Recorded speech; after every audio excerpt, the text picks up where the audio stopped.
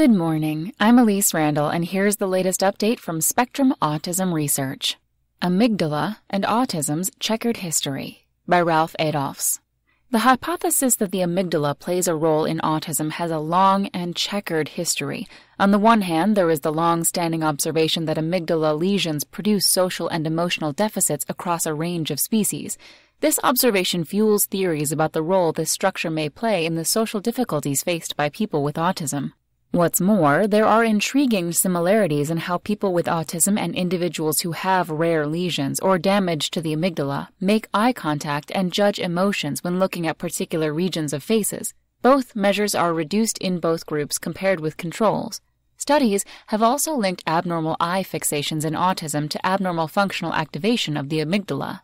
On the other hand, the functional imaging literature is by no means in unanimous agreement that people with autism show abnormal amygdala activation, nor do amygdala lesions in people lead to behavioral symptoms that come close to meeting the diagnostic criteria for autism. Adding to the confusion, dysfunction has been reported all over the brain in autism, certainly not disproportionately in the amygdala, and the amygdala has, in turn, been implicated in nearly every psychiatric disorder. None of this crosses the amygdala off our list of structures that are important for understanding autism. Instead, it suggests a more sophisticated and nuanced view in two ways. First, we need to look at connections between the amygdala and other brain structures, situating its role in a circuit. Second, we need to understand the amygdala's role in development. Brain connections. A role for pathology involving any single structure, such as the amygdala, seems initially hard to reconcile with the popular view of autism as a disorder of brain connectivity. However, a study published last year showed that autism brains at rest have reduced functional connectivity, particularly in the amygdala, as well as in other structures thought to participate in social cognition. Functional connectivity measures infer how strongly two brain structures communicate with each other. By analyzing functional magnetic resonance imaging, or fMRI, data acquired while participants are lying inside the scanner and not actively engaged in any task. Hence, they can be used even in infants. Abnormalities in amygdala connectivity in infancy may also predict the later emergence of autism, bringing us to the crucial topic of development. Several MRI studies suggest we should pay closer attention to amygdala development, which features a remarkably protracted period of structural changes that occur throughout infancy, childhood, and adolescence.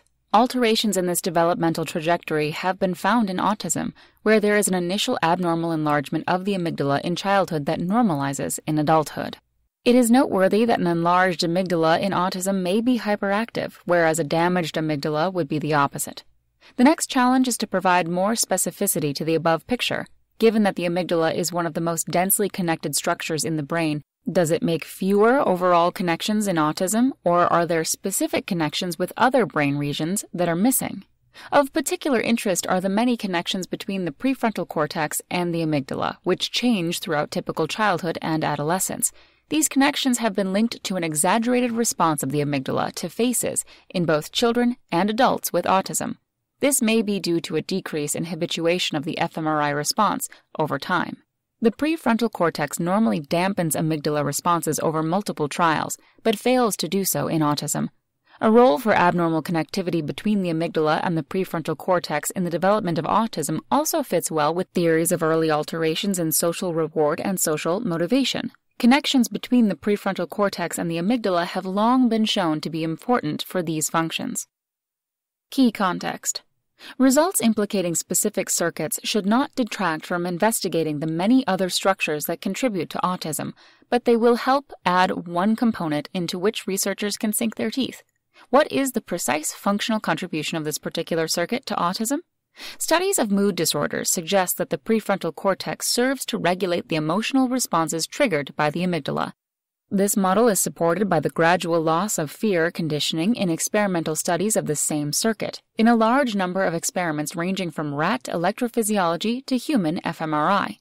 The amygdala can orchestrate cognitive processes based on social stimuli, but it requires information about the context in which those stimuli occur, information conveyed by the prefrontal cortex and the hippocampus. In the absence of such contextual input, the amygdala may inappropriately interpret social stimuli, which may become ambiguous and overwhelming.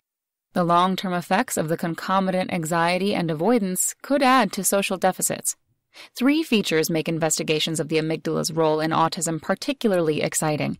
First, the amygdala structure develops over time. This, paired with its well-studied role in emotional learning, raises the hope that interventions could target the amygdala's role in development. Second, calls for understanding psychiatric disorders across a spectrum fit well with our emerging view of the amygdala in motivation and reward. This role will surely cut across multiple disorders and may help to parse subtypes of autism. Finally, animal studies are rapidly revealing the intricate details of the amygdala's connectivity, as well as more precise descriptions of its multiple behavior roles. Techniques such as optogenetics, which uses light to activate neurons in the brain, can carve out circuits that elude the resolution possible with fMRI. Putting all these pieces together will take some time, and will surely show us that the amygdala and autism are concepts that need substantial revision before we can properly relate them to each other. That's all for today. Check back next Monday for more content from Spectrum Autism Research, or go to spectrumnews.org.